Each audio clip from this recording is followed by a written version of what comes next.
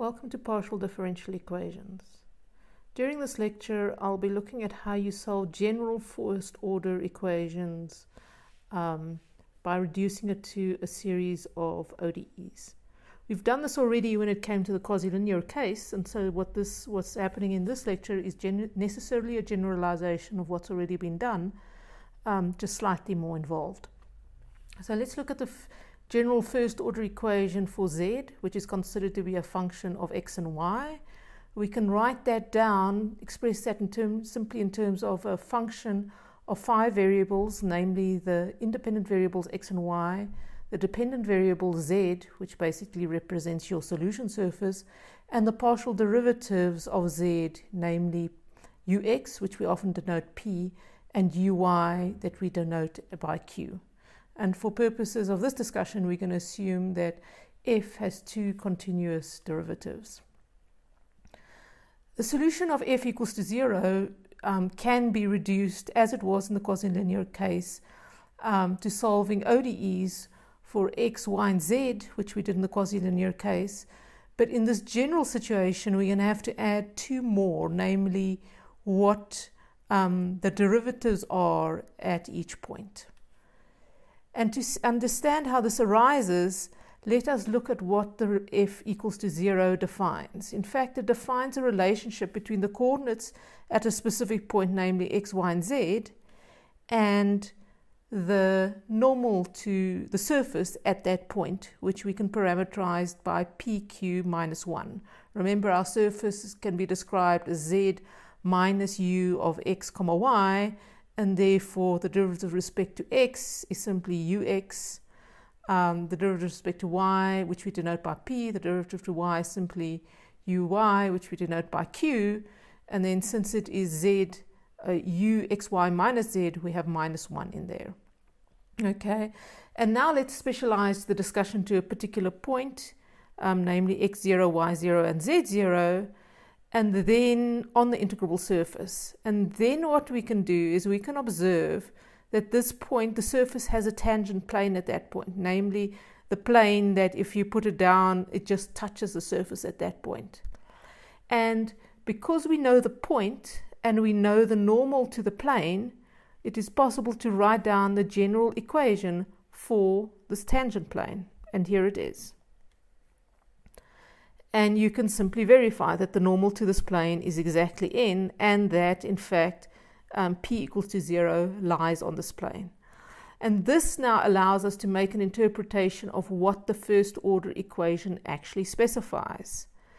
Okay, so this tangent plane basically has 2 parameters, namely the components of the normal ux and uy, which we've denoted by p and q. And what the first order equation does is at each specific point, it can be viewed as implicitly defining p in terms of q. In other words, if we know what q is, we immediately know what p is. And as a result, the following geometric picture arises. Right, at each point p0, we can have a whole possible planes that are tangent to the surface that's been depicted over here, a couple of them. For example, it can be that plane, or it can be that plane, or it can be that other plane. But there's only one parameter that labels these various planes. In other words, if we pick q, then p's value is fixed. Okay, so you basically have a 1-parameter family of planes that go through p0, and what they therefore do is they sweep out a cone at the vertex p0, and it is simply the differential equation that then parameterizes which cone it sweeps out. And this cone has a name, we call it the Monge cone.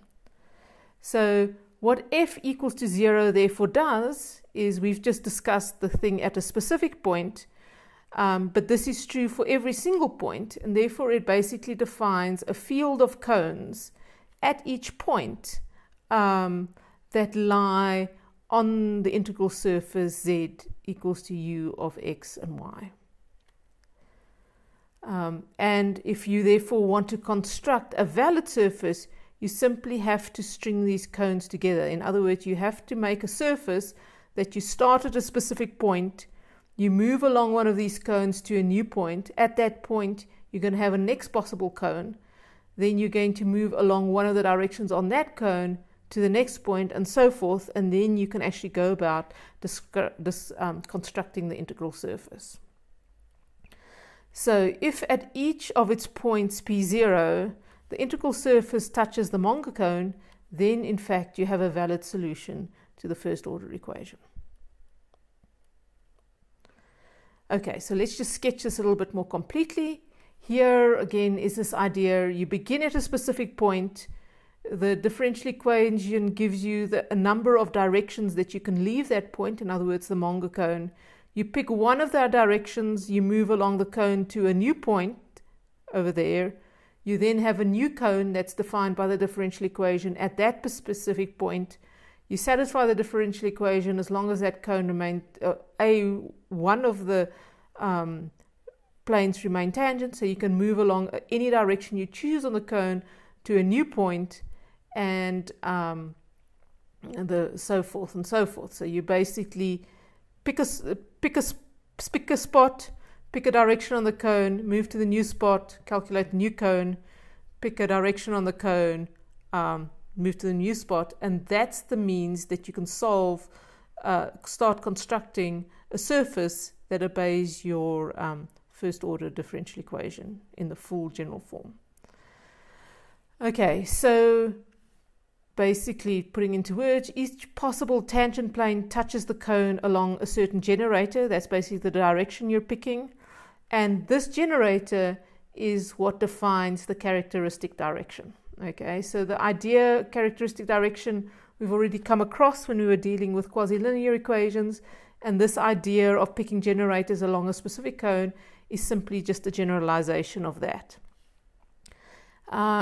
In the special case that we've already dealt with, namely the quasi-linear case, the problem is easier because then we have the situation where the cone degenerates into a line that just had a direction ABC. Okay, so we've basically generalized this idea of a characteristic direction that you can read off from the differential equation directly to this idea of start at a point, pick a direction that's restricted to be along the cone, move to the next point, and there you build up your characteristic direction in that way. So it's a generalization of this quasi-linear case that we've already encountered. Now, before I go on, I'm going to make a little bit of an aside discussion. So let's say we want to express an envelope of a family of surfaces, and we're going to call that S lambda. And the way we want to do it is that this family of surfaces depends on the parameter lambda. And the way we can therefore do that is we can say, yeah, we have Z, and you can think of it, and it's equals to G, X, and Y, and the parameter lambda. And this parameter lambda is basically keeping track of where at each point which cone we chose. But what we're also going to do is we're going to make sure that Z doesn't depend on the parameter lambda. So we're going to have the condition that 0 equals to GD lambda, because what lambda does is it doesn't change the properties of the surface of the solution. All it does, it parameterizes the solution. So lambda is basically this hidden variable that you use to keep track effectively which cone we're choosing. Okay, and this statement is general for any envelope of a family of surfaces S lambda. We're going to specialize in a bit. Okay, so the equations that then determine this curve through the family of surfaces we can basically go about deriving. The envelope is simply the union of these curves that passes through them. And to find a solution to that, let us simply say, call the lambda, let's simply call the lambda, the parameter, a function g of x and y. Because remember, we start at a point, we choose lambda, which tells us which direction we're going to go out on. But at the next point, we could choose a different direction and call it something else. But the fact is, at each point, x and y, we're going to basically be choosing what lambda is. So it's very natural to write lambda as a small function g of x and y. And therefore we have that the surface we can describe as z equals to g of x, y, and lambda. And we can describe the normal to the surface is simply dg dx plus the full derivative with respect to x, like dg d lambda times d lambda dx, which is just gx, plus dg dy plus dg d, and this is now the derivative with respect to y, dg d lambda, but lambda depends on y, so you have times dgy, and then minus 1, because we've written the surface in the form of z of g minus z, say, equals to 0. But remember, we had this condition that lambda does not change the properties of solution, only parameterizes it. In other words, that g lambda is 0. And so these guys fall away, and we're left with that. So this looks very, very similar to the normal that we worked out on the previous slide, and that we're going to use when we actually specialize to surfaces for our specific PDE. So this statement is general for any envelope of a family of surfaces that depend on a parameter. And what we'll do now to derive the equations that describe our characteristic direction is we're simply going to specialize this.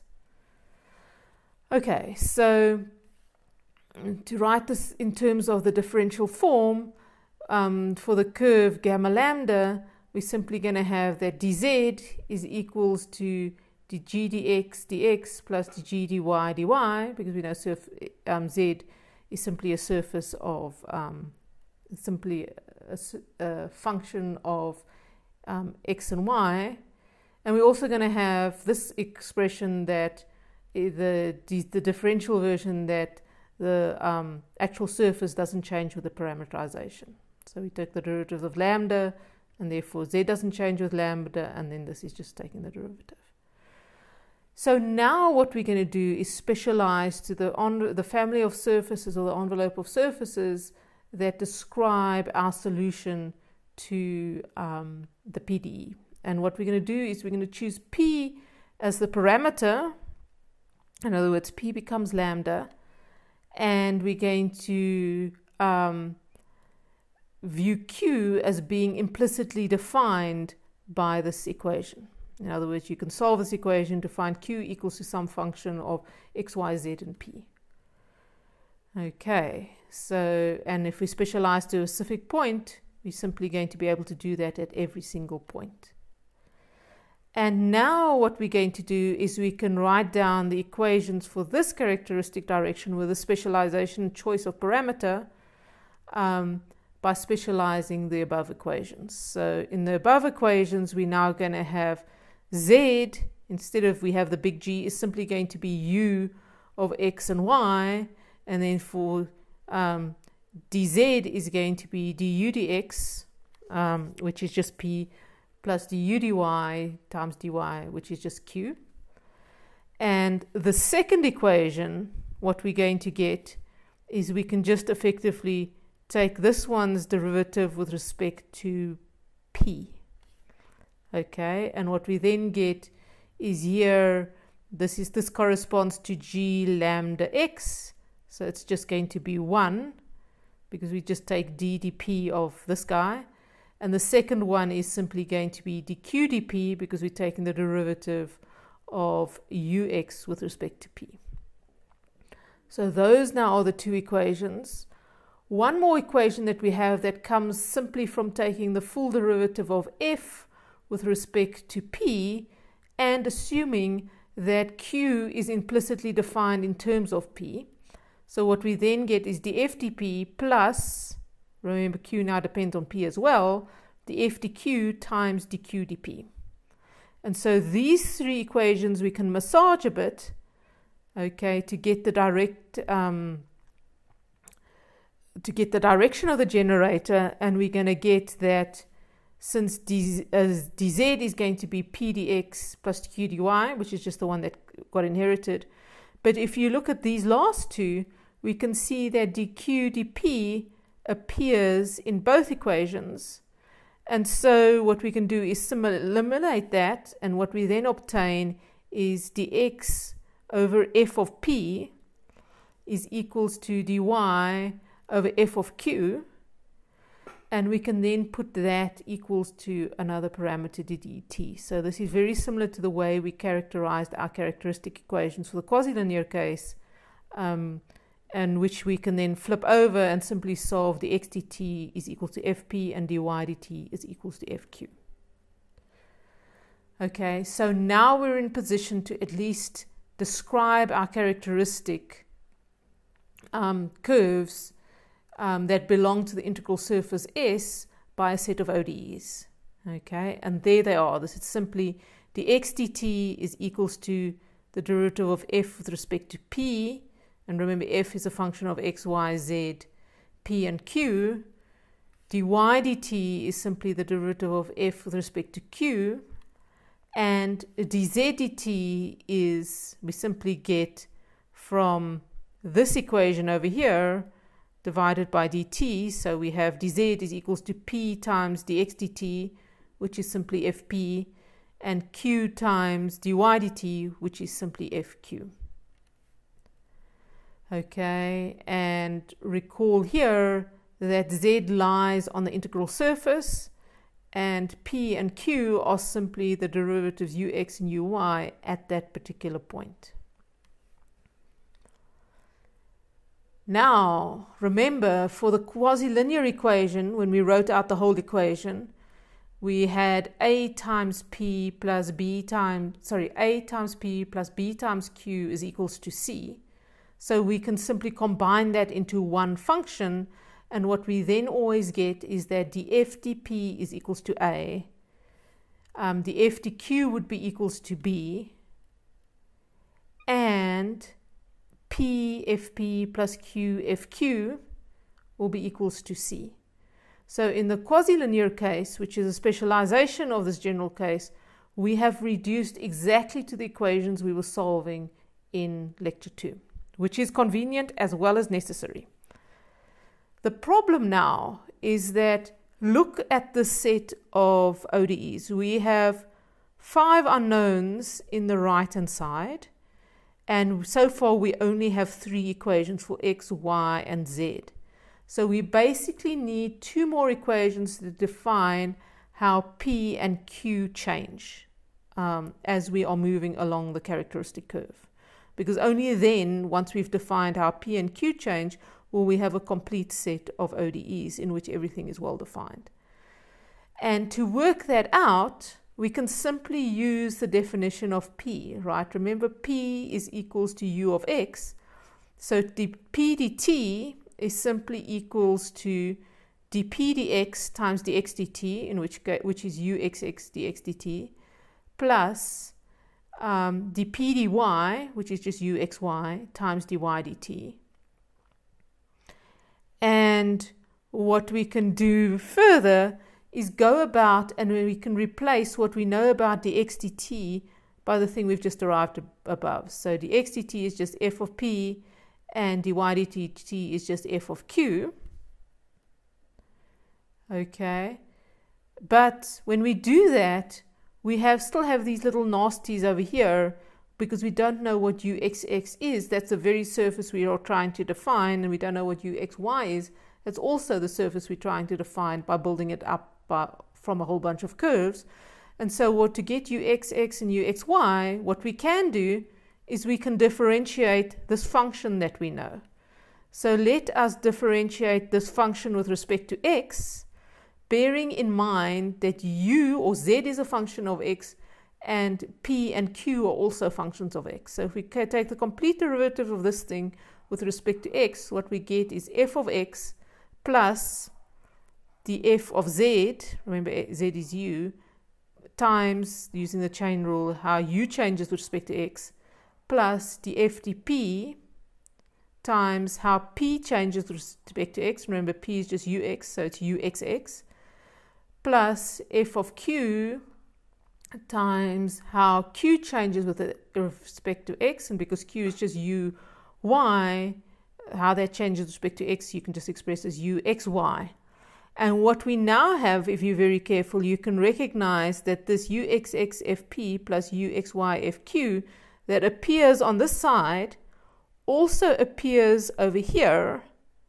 But the great thing is it is equals to f of x, which we can compute by taking the derivative of f, plus f of z, f with respect to z, which we can also compute, times u of x. But u of x is simply p. So what we can then have is the PDT equals to minus fx minus p f derivative with respect to z. And everything on the right-hand side we can compute. And so we're done. We have a differential equation for how p changes along this characteristic curve. And you can go through exactly the same argument for q as well. So you now have dqdt equals to minus fy minus qpz.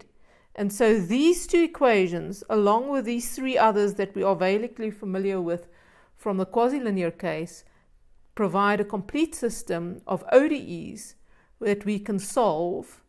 And these ODEs describe not only the surface Z, but the actual normal to the surface, how that involves in time as well. Right, so in summary, the characteristic equations for a general ODE, for general PDE of first order can all be derived from this relationship that describes the PDE, namely f of x, y, z, which is u, p, which is ux, and q, which is uy, equals to 0. And what happens is you get the characteristic equation, so you basically then get 5 ODEs, which we've just written down for x, y, z, p, and q, okay, that are given by the following, which then constitute the characteristic equations. And these ODEs are simply the dt equals to f derivative with respect to p, dy dt equals f derivative with respect to q, dz dt equals p times f derivative with respect to p plus q times f derivative with respect to q. And then you have these other two that define how the normal vector changes as you move along the characteristics. So you have pt equals to fx minus pfz, and qt equals to f with respect to y minus qfz. And this system forms a complete closed set of ODEs that you can then solve, and you are guaranteed as you move along these characteristic lines that you lie on the solution surface, and that the solution surface, at least locally, can be built up by the set of characteristics. Okay, so this is an autonomous system, meaning it doesn't depend on time, and it doesn't require any knowledge of the integral surface itself or its formulation. It only requires the knowledge of this function f that defines the ODE. Okay.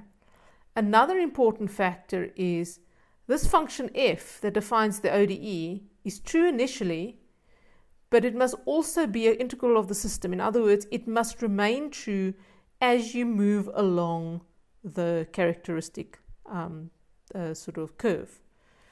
And what that means is that the FDT must be 0.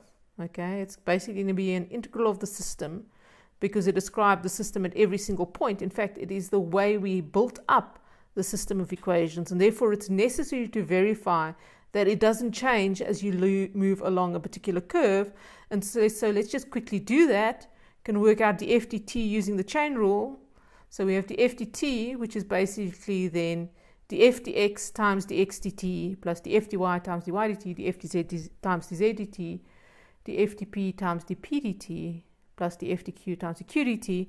And what you're now going to do is you're going to substitute every single derivative that you've computed here that describes the characteristic lines as you move from cone to cone.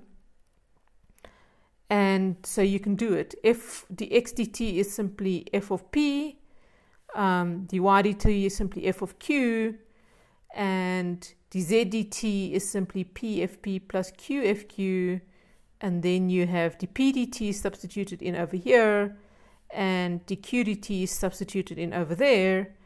And if you now look very, very carefully, you have every single term cancelling out. So you have fx, fp cancelling out with this guy over here, fy, fq cancelling out with that guy over there, and p, fz, fp is going to cancel out over here, and that fz, q, fq is simply going to cancel out over there.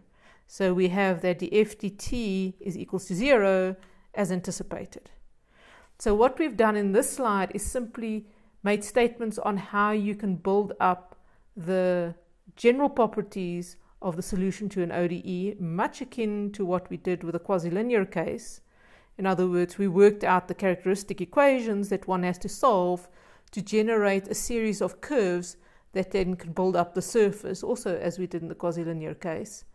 And you also have the theorems that at least locally it's onto, in the sense that every solution surface can be constructed in this way, and every congruence of characteristic curves construct the solution surface.